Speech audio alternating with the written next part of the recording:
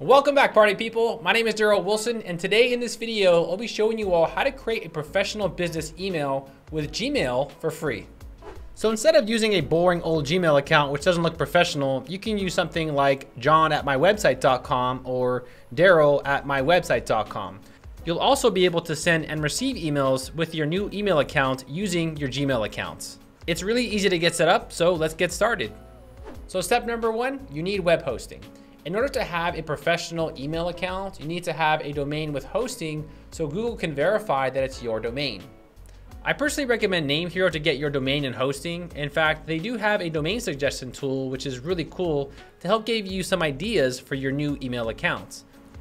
After you guys get web hosting, we can then go to step number two, which is creating the email account using that domain. So once you get the domain, you can then go ahead and create an email account with that domain name. It's really easy to get set up, so let's get started. All right, and this is my current hosting dashboard. Now we need to access the cPanel. So here I'll click on My Cloud.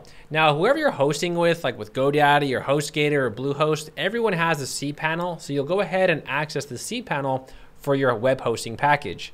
I'll just select one of my web hosting packages here. And then I'll click on Login to cPanel. All right, cool. So this is my cPanel for Name Hero. Now, once you're here, you'll just type in email, and then you'll see this email accounts. Go ahead and click on email accounts. Next, on the way right side, you're going to see this create tab. Click on this create button. And here you'll see a list of your domains, right? So I obviously have tons of domains. So I'll just select, what is it? I'll just do, I don't know, Daryl's World. And for my username, this is going to be the professional business email that you wish to create. So for example, manager@darylsworld.com or info@darylsworld.com. So I'm going to type in info. And then here you'll enter in your password for your email accounts. Now, make sure to write this down because you will need this a little bit later when we connect our Gmail account. So once you create a password, you'll then click on create. All right, and then right here, you'll see that you have your email that you have created. Now you can access this email anytime actually by just clicking on check email, and you can always check your email from your server if you ever wanna go that route. So over here, I'll just click on open. And this is our current email account for this specific email that we created. Now, the next step we need to do is we need to actually connect this with our Gmail account. So after you guys create your email account, we'll then move on to step three, which is connecting it to our Gmail account. Now, after you do this, you'll be able to send and receive emails using your Gmail accounts. You guys excited? Let's get started. So this is my Gmail account, and what I'm gonna do is I'm going to connect that with this random Gmail account that I created. Once you're in your Gmail account, you'll click on this little settings tab, and you'll click on see all settings. Next, you'll click on accounts and import. You'll scroll to the bottom where it says check mail from other accounts, and then you'll click on add a mail account. Now this is where you're gonna enter in your email address for the account that you created. Now let's go back to our cPanel really quick. And I just wanna show you all where you can find your login credentials for your email accounts. So here we have info@darylsworld. I'm gonna click on connect devices. And I'll scroll down and I'll click on this tab that says show non-SSL. I'll click here. Now here is all of our information that we need. So this is the current email that we're using. So I'll go back to our Gmail accounts and I will paste that in there. And then I'll click on next. Next, it says import emails from my other accounts. I'm gonna check this and click on next. So this is the email address that we created. Now this is asking for the username, the password, and the POP server. The username is available right here where it says username. It's actually the same as the email address that you created. So just go ahead and input your username, which is your email. And for the password, now this is the password that you used to create the email account from your cPanel. So I'll type it in here. Next, we have a POP server. So here you can see that for incoming server, this is the actual address and the port is 110. So just make sure that's correct. So it's mail.darylsworld.com. Obviously, it'll be your website here. The port is 110. And then I want to click on label incoming messages at info@darrellsworld. This will let us know if someone has emailed this address, and then it will be rerouted to our Gmail account. So once you input these settings, you'll then click on add account. All right, cool. So now that we've added this account, I now want to be able to send mail as this specific address. So right here where it says yes, make sure that's checked and click on next.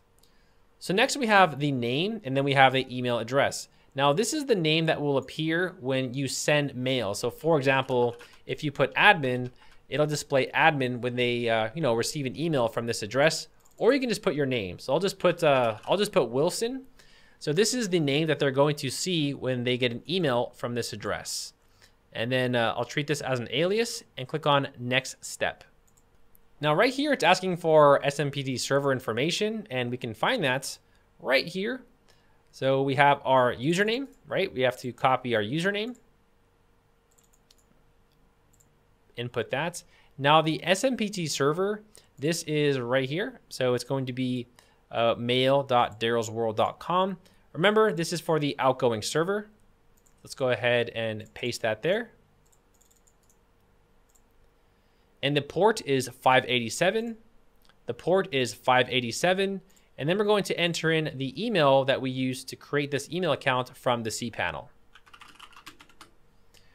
Now I want to select the TLS, which is recommended. And you'll see that this is for the TLS settings as well. So once you're done with that, you'll just click on add accounts.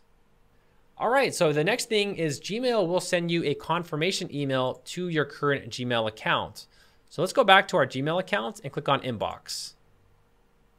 Now this email might take 5 to 10 minutes to receive. It just really depends on the server, and it depends how fast Google decides to send it. So just go ahead and wait maybe around 5 or 10 minutes. All right, so I received the email from Gmail. You guys can see just from the timestamps, it took me about 5 minutes to receive it. So just go ahead and wait it out. Once you get the Gmail confirmation, we'll open it. And now we're going to double click on this and copy this. Now we also need to verify this address as well by clicking on this link. So make sure you go ahead and copy this. But first, let's click on this link right here where we need to confirm our Gmail account. So let's click on mail at Google, whatever this link is, and then click on confirm. So now we can send mail as this specific address. And let's go back to our setup. And we're going to right click and paste our verification code and click on verify. All right, now it'll close on you automatically, and that's just what Gmail does. So yeah, we have now successfully configured our mail client with Gmail. Now there is one common error that Google tends to just do on accident is if you confirm your email and you still cannot send email from that specific address, you'll need to just go back to your email account and then confirm it again. Sometimes this happens with Google. I don't know why, but you can see here how they said I didn't verify it yet. However, I do have a confirmation account saying that I did. So just go ahead and go through the process again and confirming it. And there we go, confirmation success. Now let's go ahead and run a test transaction to see if the email accounts are synced up and everything's working. All right, it's pretty easy, right? Now there's one last thing we need to do is we need to send a test email to see if everything worked correctly. So let's give it a shot. So next let's go to Compose. And we're gonna select the email account that we created. So it's info@darrellsworld.com. And this is the alias. And then here I will just type in my other Portuguese email or YouTube. And then I'll put test. And then I'll type in test. And then once that's done, I'll click on send. All right, so now it has been sent to my other Gmail accounts. Now there is one thing I do want to let you guys know. When you send and receive emails like from info@darrellsworld or admin or manager, it does take a little bit of time. There is a delay, like maybe a 1 to 3 minute delay, because it's being rerouted through your server and then it's being resent to the actual Gmail account. So the server has to fetch the mail, and once it fetches it, it then reroutes it to the Gmail account. So just remember that there is a small delay. So if you do send an email and they don't get it right away, that's perfectly normal. All right, so there is my test email. I went ahead and I deleted these other emails. You'll see here how this was received at 10:04 p.m. and I actually sent this email at 10:01. So it can take anywhere between 3 to 5 minutes for users to receive your email from your account. But we know that it's working because we received the test email. Now let's write back to see if we can receive email from this address. So I'll go ahead and reply. Hey man, what's up? And then I'll click on send. All right, so I'll go ahead and have to wait because now we're going to send this back to our business email account.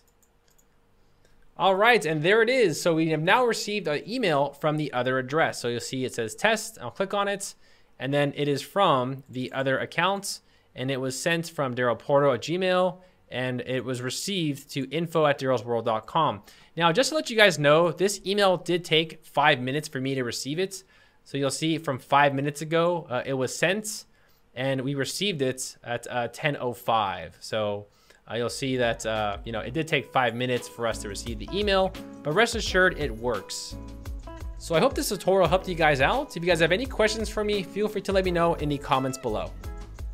All right, party people, I hope you guys enjoyed this video. If you guys have any questions for me, feel free to let me know in the comments below. I think everyone today in 2021 and beyond uses professional email accounts, right? No one really uses Gmail accounts anymore because it just doesn't look professional. So yeah, thank you guys for watching, and I will see all of you guys in the next video. Take care.